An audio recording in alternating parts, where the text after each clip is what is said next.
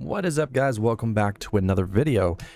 Today's video is about Unreal Engine and how to download it on Linux directly without having to compile it or to go through hell. Now, we're going to be downloading two files. One is the Linux bridge and two is the Linux Unreal Engine 5.4.2 thingy.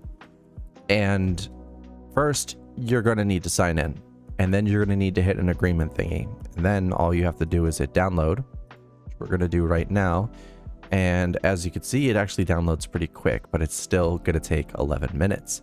The next thing we're going to download is the Linux bridge.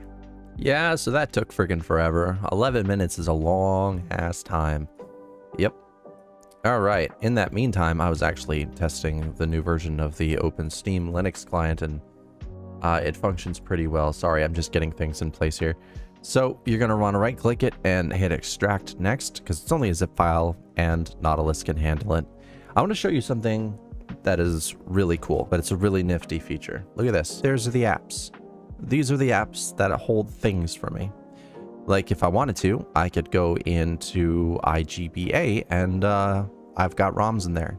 I can go into Delta and I got ROMs and firmware in here. Like, this is pretty cool.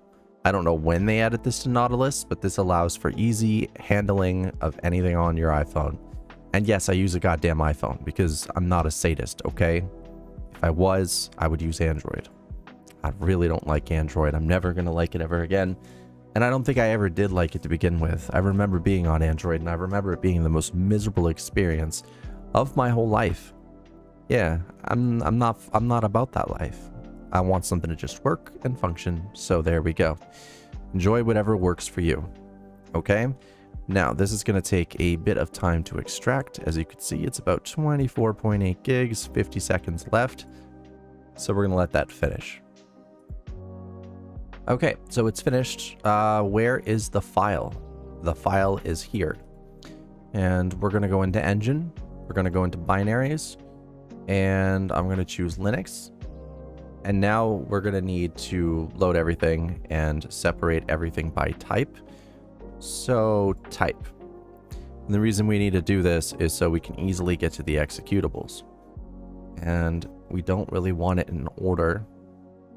Now, these are all the executables, okay? And we're looking for the Unreal Engine, so we're going to need to go to the U's. There's a lot of L's, but we need the U's. Where are the U's? This is Zen, Unreal. There it is. There's Unreal Game. This is not it. Okay, these are not it. We need the Unreal Editor, which is this one right here, okay? And we just need to run it. And running it should automatically open up everything needed to start it up. So there we go. It's that simple to get Unreal Engine started and running on Linux. No need to compile or get any janky stuff or use Ubuntu, thank God.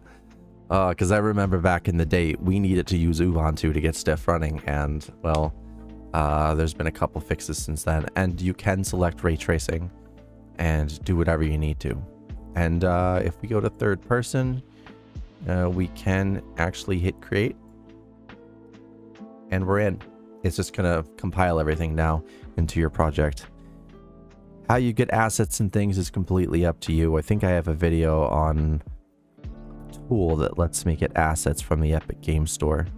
But if you need to, you can install the Epic Game Store and downloads assets from there. But you'll need to install another copy of the Unreal Engine to get it done and start a project. I think, unless things have changed. But yeah, it's just an Electron app, so, you know. Anyway, thank you guys for watching. Don't forget to subscribe. I have tons of Linux content, more to come in the future. And I will see you guys next time.